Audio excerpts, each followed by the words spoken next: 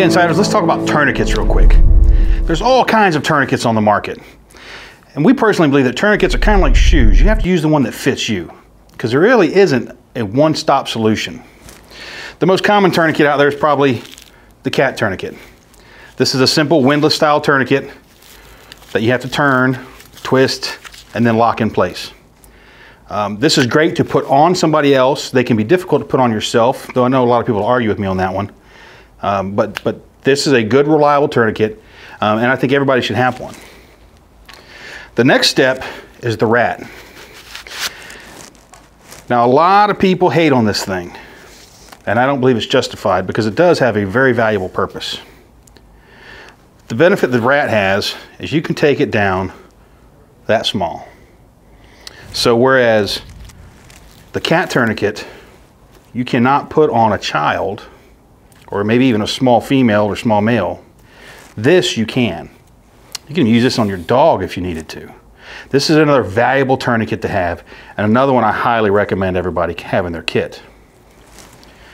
My personal favorite for tourniquets, the one that I carry, is the RevMedx.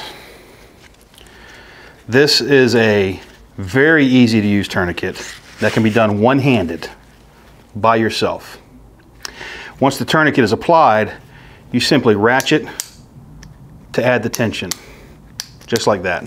The benefit this tourniquet has over the other two is if you get interrupted while applying tension to this tourniquet, you don't lose the tension you've already applied.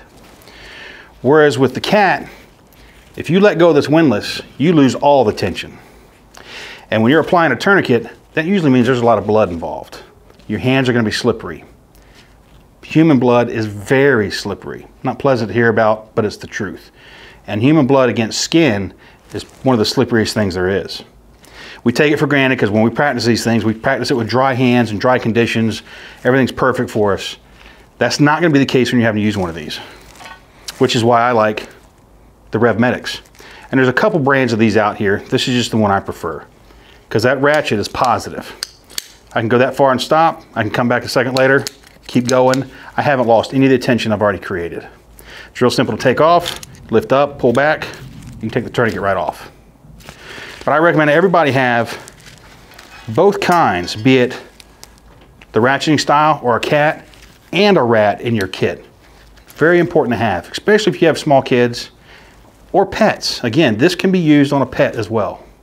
But get some tourniquets, add them to your kit, learn how to use them. Plenty of videos on YouTube, learn how to use them.